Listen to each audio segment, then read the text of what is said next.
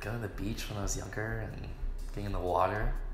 Senior year of high school, before graduation, but after classes were done, just being with some friends on Assateague Island in Virginia, at night, looking at the stars, looking at the moon on the water, just standing with my friends, not really saying anything, and being in their presence. I climbed this very difficult mountain to climb, very steep, a lot of chains, very worn down, but then you get to the top, and it's just this cliff face from one side, and my feet were dangling down, and you can see just like, it's straight down, and you can see all these lakes and things, and it's so beautiful, and I'm just kind of alone up there, and the wind's blowing, and I have this box of chocolates, and I'm just eating it, and I'm just like admiring the sight, talking to no one. It's kind of understanding, just like how small I am. My last track race that I ran in high school, I had overcome an injury, and so to be able to run in it was a really great experience for me. 2 summers ago, I was in Slovakia, just with friends. We had gone swimming, and afterwards we were just like lying on the grass, and I felt completely like free, like I had no responsibilities at that moment. My favorite Mexican restaurant, Ninfa's.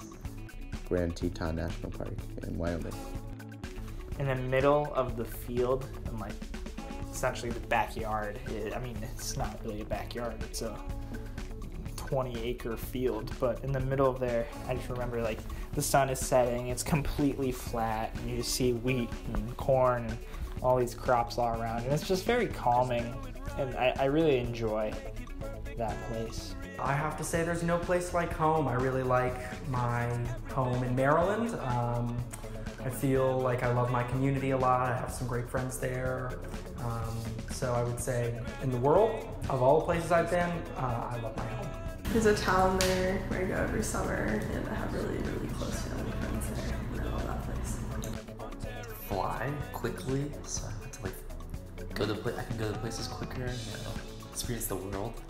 I'd like to shapeshift, like shapeshift into animals, trees, whatever, just to kind of get a perspective on what other beings in the universe kind of go through. I think I'd like the ability to fly. It's kind of dope because, like, I don't know, you can fly and get places quicker.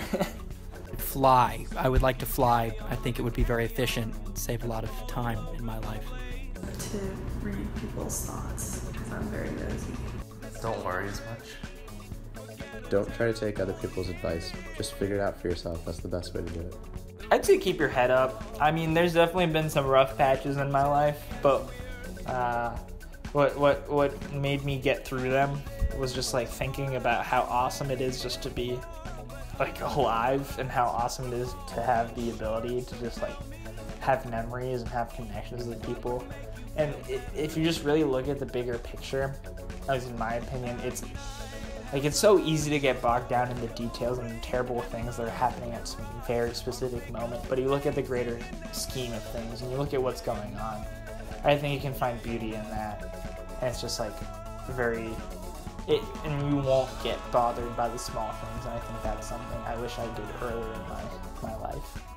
Just relax. I've always been very stressed out. I've always kind of been very tense. I think in high school it would have done me a little bit of good to just kind of relax every now and then and not take things so seriously all the time. Other people's opinions aren't as important as you think they are. Being in the car when there was like a hurricane or something, and then pick up my dad from the airport.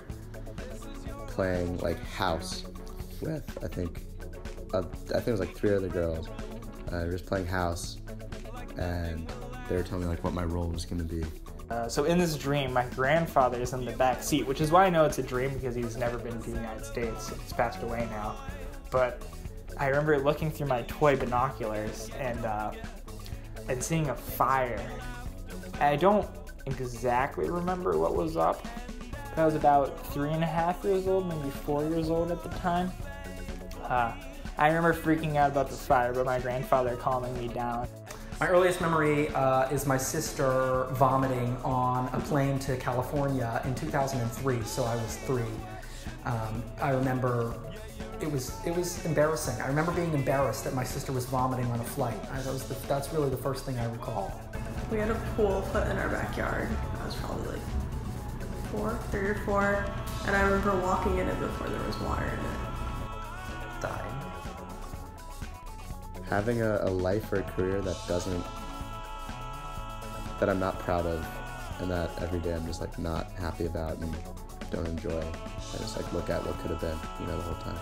Well, I have a little bit of a phobia against bugs. Like not knowing exactly how my life is going to go in the future. Well, I'm terrified of bugs. More broadly, I'm terrified of dying alone. So those are probably the 2 things that I find most frightening.